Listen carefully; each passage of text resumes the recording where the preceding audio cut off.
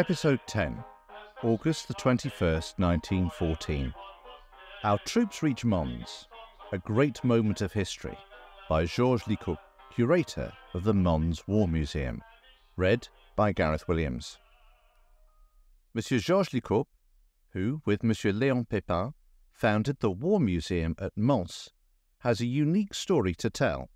For, as a boy of 14, he was in the garden of his house when a British cavalry patrol was first sighted.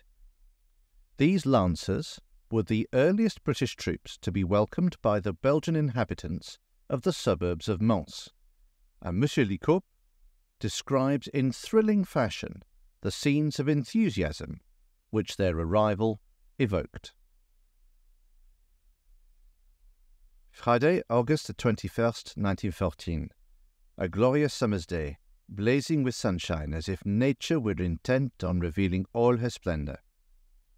The civilized world, in a torment of anxiety, turned its gaze towards that ancient land of Belgium, where, once again, the destiny of Europe was to be decided.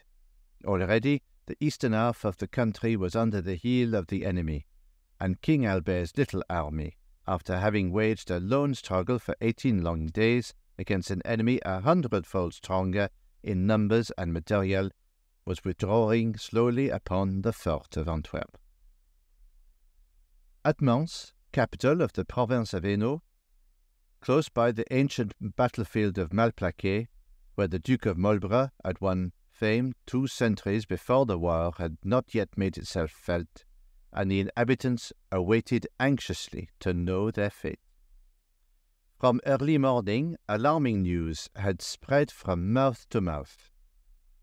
Brussels had been occupied the previous evening, and Ulan had been sighted at Manage, some 16 miles northeast of Mons.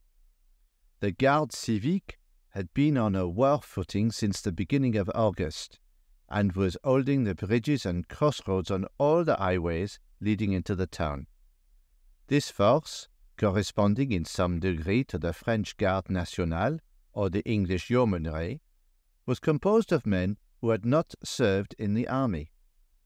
Armed with Comblin single-shot rifles firing a leaden bullet, this corps could not be utilized in wartime except for service in the rear because of its obsolete equipment.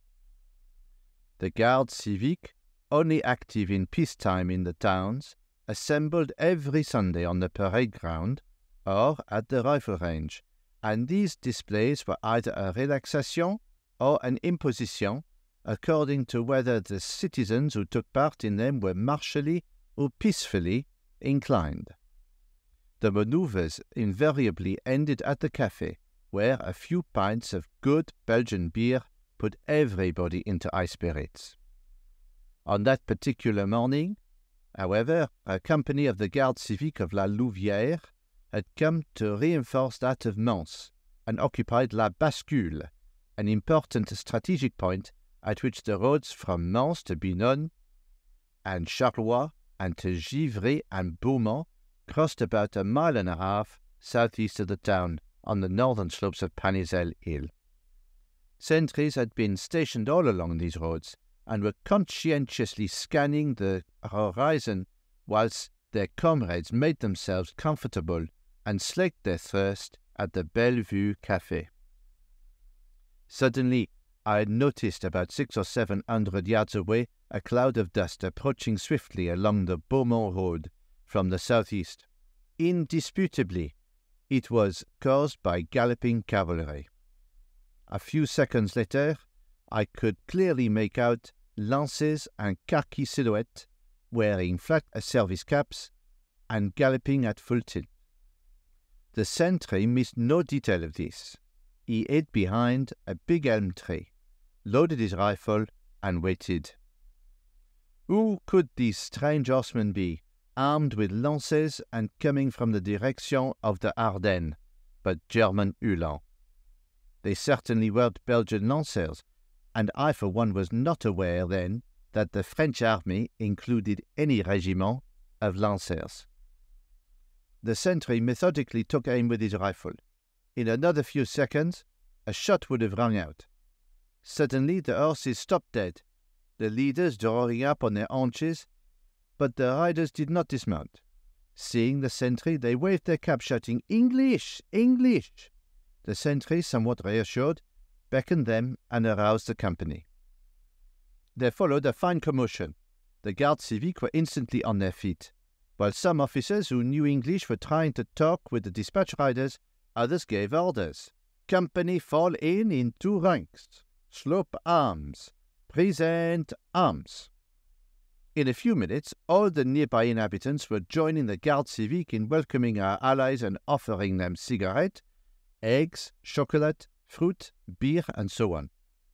Never shall I forget that moment when we first knew for certain that the British troops were drawing near and were going to fight the invader for our soil.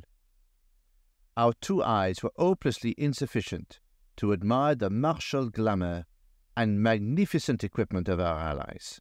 The leather rifle buckets, the ropes and pickets for tethering the horses, and above all, the bags of corn rations, were subject to high praise. The horsemen, still in the saddle, seemed in a tremendous hurry. Having asked the way to Aubourg, they rode off again amid vociferous cries of "Vive les Anglais! Vive l'Angleterre!" raising their hands to acknowledge the spontaneous welcome which had been accorded them, and shouting "Hurrah!" in honor of Belgium.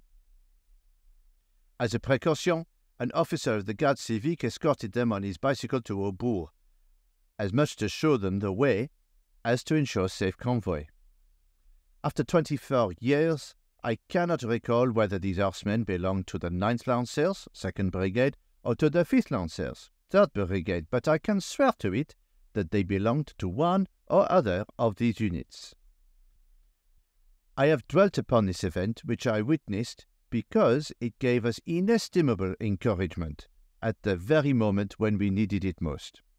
2 days later, I also witnessed the gallantry of the British infantry, 8th Brigade, General B. J. C. de Doran, which then consisted of the 4th Middlesex, 2nd Royal Irish Regiment, 1st Gordon Highlanders, and 2nd Royal Scots. For all day, on August the 23rd, they resisted almost alone the brunt of the attack by the 9th German Corps in the Mons salient and on the heights of Panisel and Bois-l'Haut. I pay equal tribute to the King's 15th Hussars, who fought in the same part of the line in the capacity of divisional cavalry, and to the 6th, 23rd, and 49th batteries of the 40th Brigade of the Royal Field Artillery. Let me add my most cordial greetings to those old contemptibles who fought in the ranks of either of these units. I assure them that the civilians of the district where they fought for the first time in the Great War have never forgotten, nor will they ever forget the sacrifice they made.